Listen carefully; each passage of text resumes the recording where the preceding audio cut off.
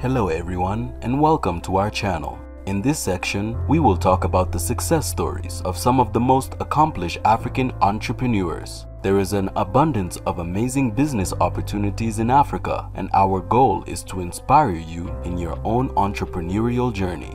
But before we start, don't forget to give us a thumbs up and to click the bell icon to be notified for future videos.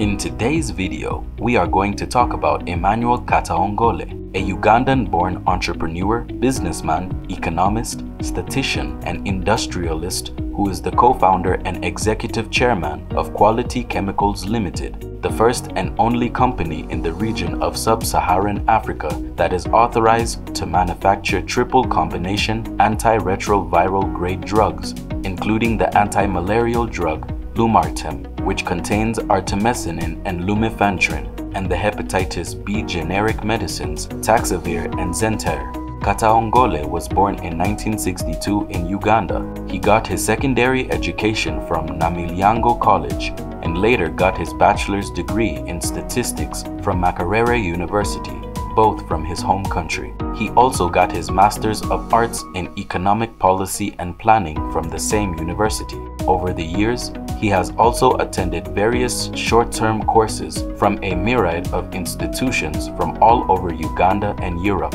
He started his career in 1986 working for Sembule Electronics Ltd, where he worked as a sales officer but worked his way up to the post of general manager.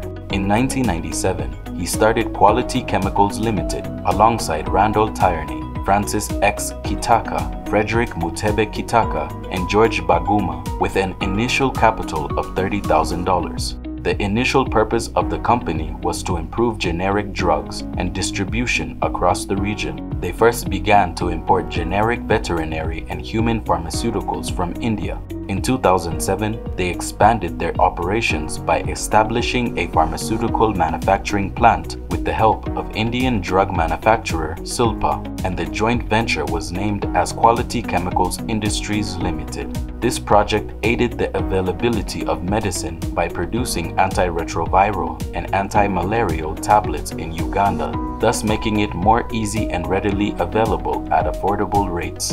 Kataongole was managing director and chief executive officer as well as a shareholder from 1997 until 2007. After the merger deal with Cilpa, he worked as the chief executive officer of QCIL from 2007 until 2013.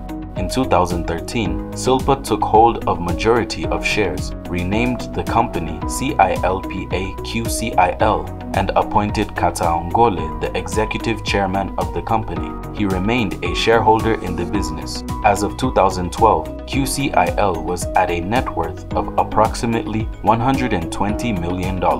As of 2021, Katongole had a net worth of an estimated $2.87 million from just his CILPA QCIL shares. Kataongole did not limit himself to only one project though. Instead, he branched out and now also owns a majority interest in Vero Food Industries Limited and Tinosoft Limited, an IT company in Kampala.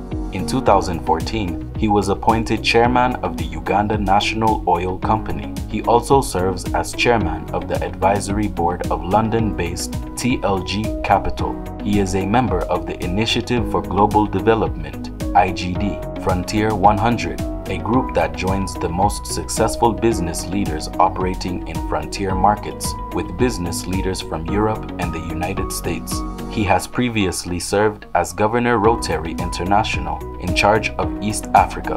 On top of several entrepreneurship awards that he has earned, Emmanuel was inducted in the prestigious Ernst & Young World Entrepreneur of the Year Hall of Fame in Monte Carlo, Monaco in 2013. Do you have a niche business in mind that you want to try a hand at? Click the link below to sign up for our crash course in digital marketing to start a lucrative business of your own. Have a good day. Thanks for watching. Give us a thumbs up. See you with the next video.